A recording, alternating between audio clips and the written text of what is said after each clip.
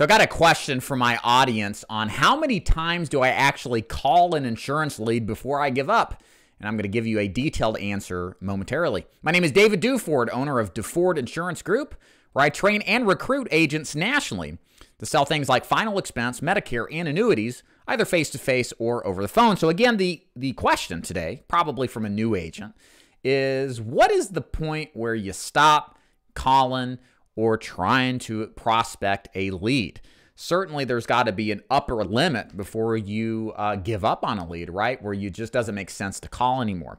So I'm going to give you kind of my short response, and then I'm going to try to rationalize it as much as possible to you. And there's going to be some contingencies here that you need to consider as you go through this. So the short answer is I call them until they buy or they die, okay? The long answer is that my focus on the leads, if I have the ability to get fresh, exclusive leads that are flowing in on a consistent weekly basis, is to call on and prospect those leads that are the freshest, okay? Over time, as I call on them and prospect them, they aren't as important as the newer, fresher leads that are coming in, right? It only makes sense. We want to talk to people who are at the pinnacle of their interest, and that typically is about the time that they originally sent back the information for the lead. And then over time, as you attempt to prospect a lead more and more, statistically, the likelihood is less and less until we can actually tap something out of that.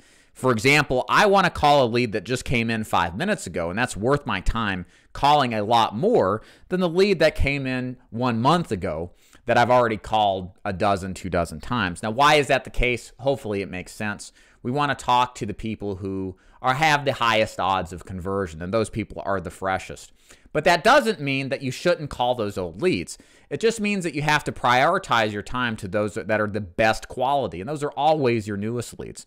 Plenty of agents out there have shared with myself, with others, that they have gotten great deals from leads that are old. Maybe they tried them once, or they were in the hospital or vacationing or whatever. They eventually answered the phone and converted into a sale. So I'm not going to suggest to you to give up on calling leads. You should always continue to call those leads. However, do it in a preferential type of fashion. Call your newest leads first, and as those become exhausted or you've exhausted those leads, start to tap into your older leads to keep you busy and keep you at least doing some kind of dials.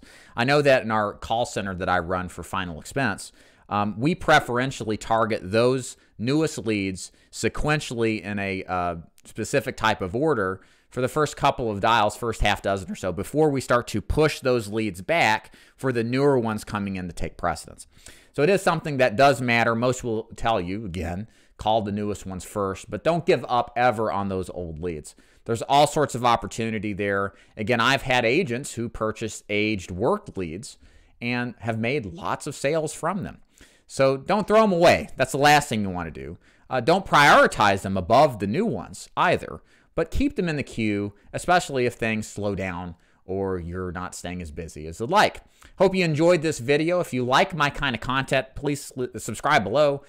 You'll get daily content in all sorts of fashions from different walks of life in the insurance business, different topics, etc. If you have any comments, questions, or criticisms, I always welcome you to leave those below. I'll be happy to individually reply to all of them. Thank you so much for watching, and this is David Duford logging out.